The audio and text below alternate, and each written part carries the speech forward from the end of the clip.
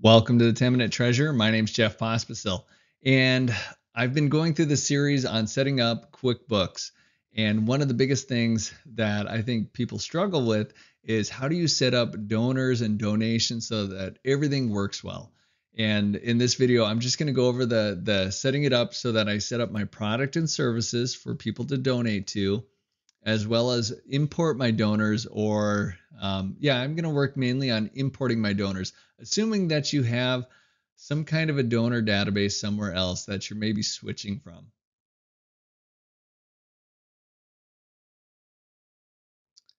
All right, so here we are in QuickBooks, and I'm going to start by setting up my different donation places that they could donate to. So what you need to do is go to Sales and Product and Services. So under product and services, I don't have anything. So I'm doing this on the fly. I might make mistakes, so go ahead and watch. I normally like to set them up as services though. I don't know why, but I'm afraid of having inventory or something like that that would screw something up. So let me see. I'm just gonna write in general fund. So this is what would appear on their statement. General fund individual. I don't know if anyway, that's what I'm going to use. I don't have any category set up. I don't have any classes set up. Maybe I should do that someday. But right now, I just don't know why I would use it at the top of my head. There's probably a good reason. And then you have to set where do you want the income to be posted in the general ledger. So in your accounting reports. And for me, I have one set up that is for individual donations, and that's where I want it set up. All right, so let's go ahead and add that one and add a new one. And I want to have general fund churches because for my ministry, we get donations from churches as well as individuals. And if you click that button, anyway, you want it clicked. So that's the key thing.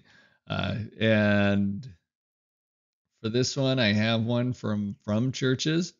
And actually, when I click that button, I think it checked that. So I'm going to take that off.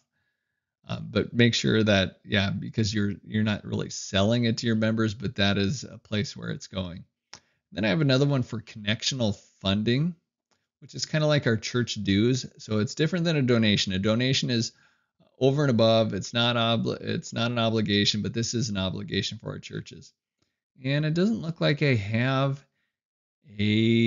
don't have an account set up for that. So I'm going to go ahead and go to add new, I guess. And revenue, so that's right. I'm just going to go nonprofit and going to give it some kind of a number.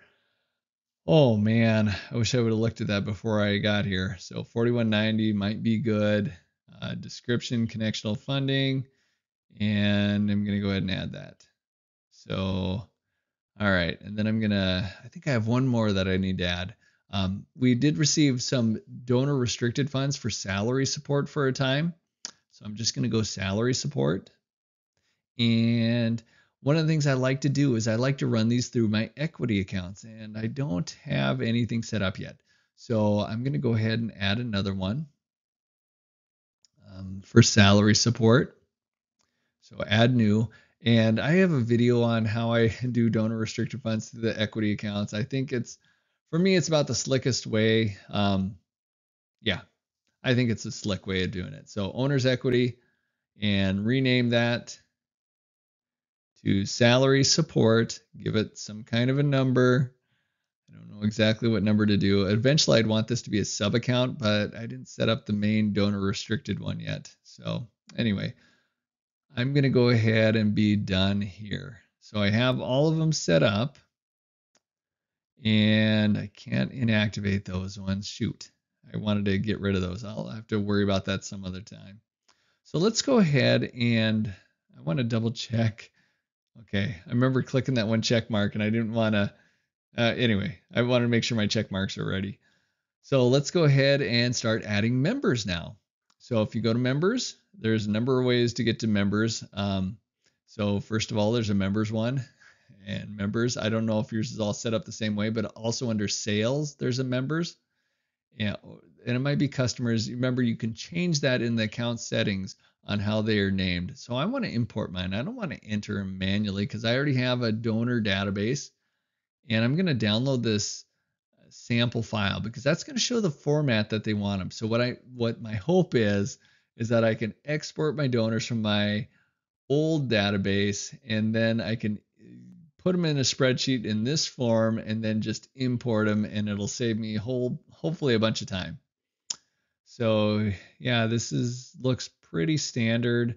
I don't think I'm going to have any of these opening balances. It's not, these are, yeah, I don't have, if I wanted to do pledges, um, I think that's how I would do them is I would bill them and have a balance. So anyway, I will have to think about how to do that because with my connectional funding, it'll be kind of like a pledge. So we'll be able to see that as well in a future video.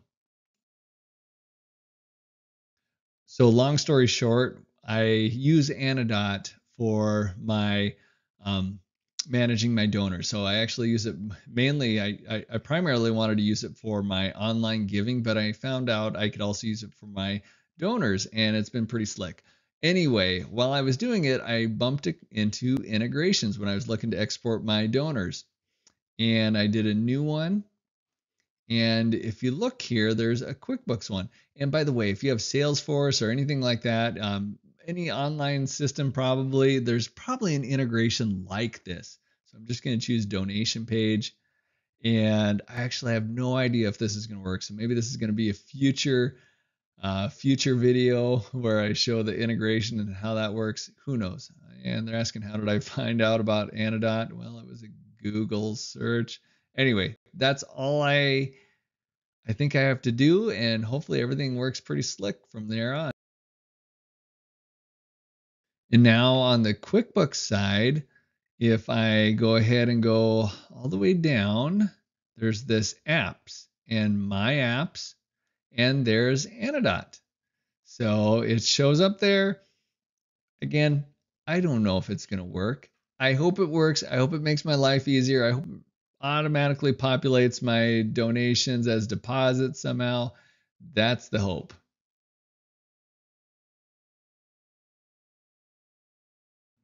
All right, back to what we're here for. I was able to export all my members from Anodot. Took a little bit of time and a little bit of cleanup, but I think I have a solid start. Either way, it saved me a whole lot of data entry. And let's go ahead and go to sales and members and to import. Import members and browse. So I exported a file and I called it members, and then I had to put it, and then I just used that template and I just put it right in there and saved it right there. So I'm going to go ahead and yeah, I think I'm going to go ahead and do it. And yeah, it mapped everything out. So I have some blank ones where I didn't add extra stuff in there. I didn't have a website or an opening balance or any of those kinds of things. But everything looks like it's mapped right. And here are the churches. And you can see for the name, they put the name of the treasurer there, which is not a bad deal for me. I'm not showing you the individual ones. I'm just showing you the church ones right here. Those ones were on top. And I think everything looks good. So it saved me. I'm importing 59 of them all at once. And again, it took me, I don't know how long, maybe about 30 minutes to clean up the file and get it out there. And all right, I think I've done it. So I have members added. I can still add new members here if I wanted to. So every time I want to add a new member, I can go ahead and do this. And one of them that I didn't bring over is anonymous. So that's what I use for my cash donations that I just don't know anything about. And I think that's all I'm going to do is I'm going to say they're an individual. Chances are a church is not going to send me a bunch of cash anonymously. So it's going to be an individual. And all right.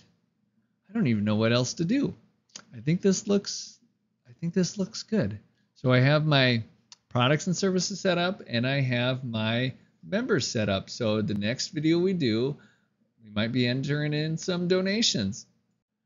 All right, that kind of feels good to have everything set up. So I'm kind of excited for my next donation that I'm going to do. And I'm going to go ahead and show you that. And hopefully everything works well. There's always some difficulty in not only the donation, but matching up the different donations to the deposit. So yeah, the next video, or I guess that video is going to be awesome when you see it. All right, till next time, God bless.